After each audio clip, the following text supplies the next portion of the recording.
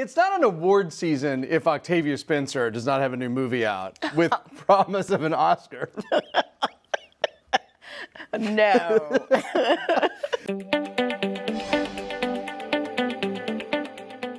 The movie is Hidden Figures. Fantastic, untold story. Fill us in on the background of this movie. What is this movie about?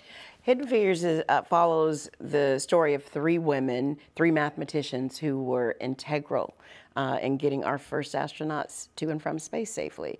It centers around Katherine Johnson, the character played by Taraji Henson, because she actually was the person to come up with that algorithm. So you got John Glenn into orbit, which is what sort of brought us almost up to speed in the space race. Yeah. She came up with that. Janelle Monáe is also in the film. Yes. Who plays Mary Jackson. Yes. Who became, I believe, the first aerospace African-American aerospace engineer, female engineer. Tell me about Dorothy Vaughan, the character who you play.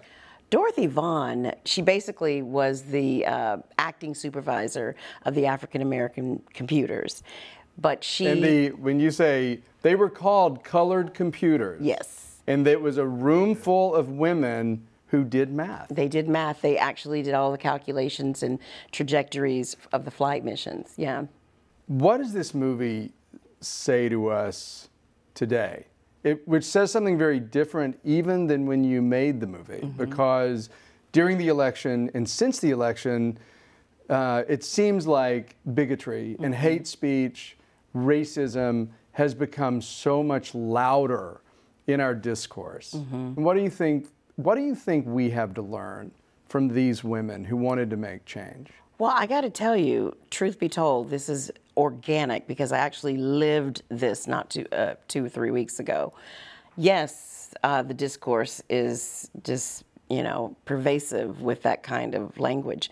But when you think about Dorothy and Catherine and Mary and all of the female computers, both black and white, the African-American women were living in a time where segregation was the letter of the law. They had to go to their restrooms, their water fountains, yeah. They didn't have the right to vote. They were basically treated as second-class citizens, but they weren't complaining. They knew that they had more to offer, and they basically rolled up their sleeves and they did the work to be a part of something greater than themselves, and they did. Their contributions to the space program, we're still, feeling the impact of it today. So I think what we can learn from them in light of the climate that, depending on which side of the coin you're on politically, is no matter what's going on, you have power. The individual has power, but together, we are many.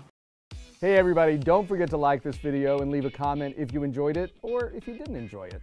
And for more of the Jess Cagle interview, click on the subscribe button down here. We've got plenty of other great videos for you too. Check them out by clicking on one of these links.